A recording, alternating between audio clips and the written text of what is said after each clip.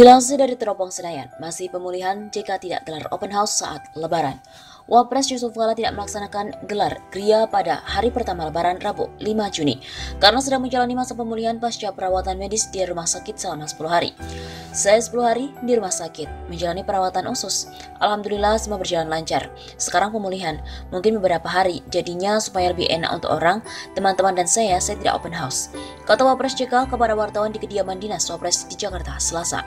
Selama menjabat sebagai Wapres di era pemerintahan Kabinet Kerja, JK selalu menyelenggarakan gelar geria atau open house, baik di Istana Wapres maupun di kediaman dinas.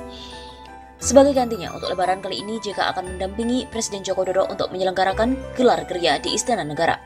Bersama-sama dengan Presiden insya Allah besok ya open house, karena Presiden minta kita sama-sama saja di Istana. Katanya, acara gelar geria di Istana Negara dimulai pukul 9 hingga pukul 10 pagi waktu Indonesia Barat untuk pejabat negara dan duta besar. Dilanjutkan pukul 10 sampai 12 untuk masyarakat umum.